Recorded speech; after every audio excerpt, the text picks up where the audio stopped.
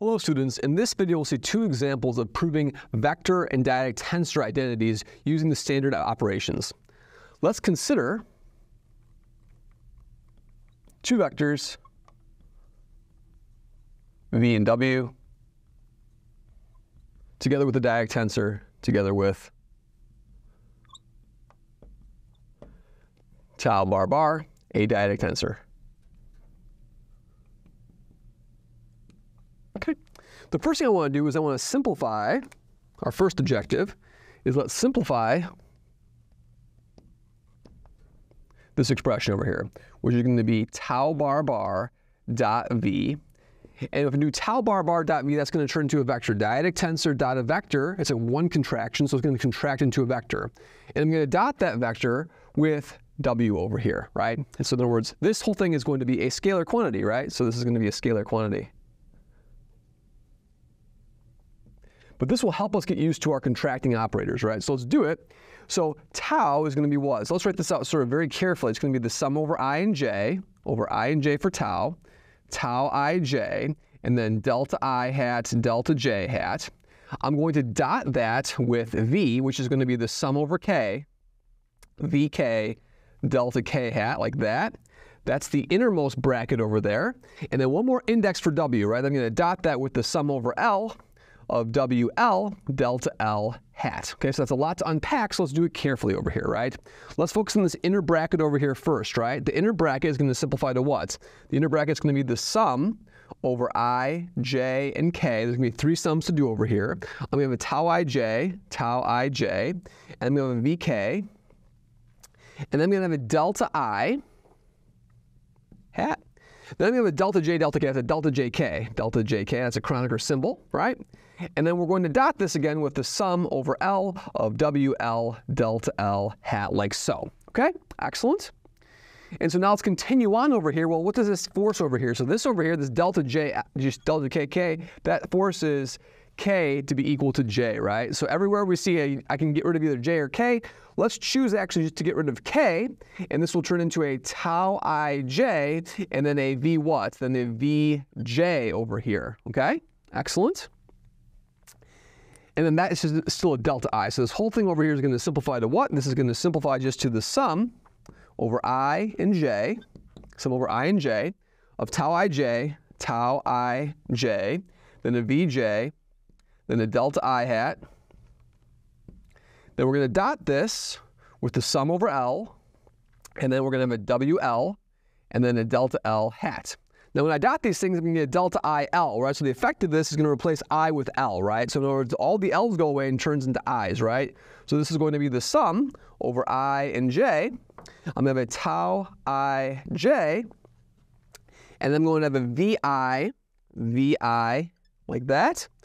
And then I'm going to have a wi over here, wi like that, okay? Excellent. And now this is the scalar expression. Now I have to identify this with another operation we know. Well, we know that if I was to do, so for example, if we did a vi wj vi, we see that this is exactly equal to the dyadic tensor tau double bar, and then double dot product with this outer product over here. The outer product is going to be what? The outer product is going to be v with w, and that's going to be itself a dyadic tensor over here. This is the outer product of v and w. Okay, so that's the dyadic tensor itself. So we've proven this dyadic tensor identity, that this expression over here, tau dot v dot w, is the same thing as tau double dot product, the outer product of v and w. Excellent. So that's our first sort of identity we get over here.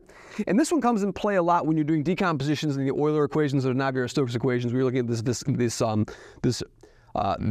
covariant derivative, and you're looking at the velocity term, which basically has the form of this double dot product over here. Okay, excellent. Let's do another example. Here's the second example. Let's simplify. Simplify what? I'm going to do tau cross v cross w like that. Okay. So I'm going to do the cross. Instead of doing the dot product relationships, now I'm going to do the cross product relationships. Now, of course, v cross w is a vector, and a dyadic tensor cross a vector is going to be a dyadic tensor. So we're going to figure out what this is going to look like over here, right? So let's do it. All right, so I'm going to write this out carefully. This is going to be the sum over I and j, and then it's going to be a tau ij, and then a delta I hat, delta j hat.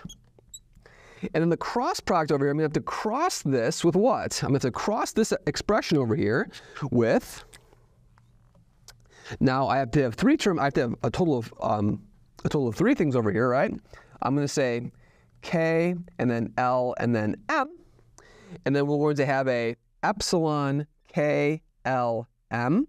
I'll have a VK. I'll have a WL, and then a delta, which do I have, what am I missing over here? So I have a VK, a WL, and then delta M hat. Perfect. Now, of course, what we're going to do is we're going to write all these things down and get one more index over here. So when I do this V delta J and then delta M, that's going to give me one more summation over here. So let's do that next. So it's going to be the sum. We have 6 terms in our sum over here. The sum I, J, and then K, L, M, and N. So 6 things in our sum over here. Eventually, that's why we're going to develop this Einstein notation so I don't have to keep writing all these sums, right? And then we have a tau ij. We're going to have a VKWL, okay? And then we're going to have a what? Then we're going to have we have my epsilon KLM. And then we're going to have what? Then we're going to have a delta J cross delta M. That's going to give me an epsilon. And then it's going to give me a JM, J, and then an M. And then it's something else. Let's call it N. Like that. And then what will we get over here? Then we're going to have a total of a delta I hat from this term over here. And then we'll have a what? A delta N hat, like so. Contacting all these things. And now I'd like to use the match-mismatch identity, right? So what I'm going to do over here is I am going to flip 2 of these indices to put the M in the last slot over here, okay? So we put the M in the last slot, that will induce a negative sign. So I'm going to do negative over here, then epsilon, and then J and M. And now I can use match, mismatch because the M is in the last entry over here, right? So by match, mismatch, I'm going to get rid of my M summation. So this is going to be negative the sum. I sum over I sum over J, I sum over K, I sum over L. I'm not summing over M anymore because I'm going to use match, mismatch, and then I sum over N over here. Great. Then I have a tau ij. I have a VK. I have a WL, and then what are my delta terms going to be? I'm going to have a delta KJ, I match delta LN, minus I mismatch. I'm going to have delta KN, I have a delta KN and a delta LJ. Like that. That's my math mismatch identity. And then a delta I, delta N. Delta I hat, delta N hat. Excellent. Okay, so now what are we going to do over here? So in this first sum over here, let's look at this first expression we're going to get. Over here, we're going to do K equals J, and we're going to do L equals N, okay? So let's focus on that first term over here in the sum. And actually, we're going to do, let's actually do this one first instead of a negative sign, right? So over here, we're going to do K equals N, so I'm going to sum over K, and then L equals J, right? So this first sum over here is going to be the sum. I still have my I still have my J, I still have my I and my J, and then my K is now turned, my N is going to be turned into K over here, so I keep my K, like that, and I don't need L and N anymore because I have my delta functions over here, right? And so I'm going to have a what? I'm going to have a tau I, J, beautiful, then a VK, that's a VN, and then a WL, that's a WJ like that. And then what? And then we're going to have a what? A delta I hat. And what's this N turn? That's going to be a K. This N is really a K over here, right? So that's really going to be a K. So again, remember that N is equal to K. So let's put that in there. It's going to be a V K. Like that. Delta I, and then delta N is delta K. Delta K hat over there. That's the positive term. And then minus the sum. Let's look over here. So now I have an IJ, my K and my L are fixed now, so I'm going to get rid of my K, I'm going to get rid of my K, I'm going to get rid of my N, so I'm going to have an IJ and L, so I, J, and L over here, right? And then we're going to have a delta tau IJ, and then a VK, that's a VJ over here. And then what? And then a WL, which is W what? So WL over here, beautiful. And then a delta I and delta N. Delta L, because L is equal to N over here. L. Beautiful. Now what is this expression over here? This expression over here is exactly equal to what? Well, this of course is just the single dot product of tau with what? Of tau with W. So this is really going to be tau bar bar single dot product W vector. In what direction? In the direction of VK delta K. So that's in the direction of the vector V. Then minus tau bar bar with what? Hit with V. Hit with V.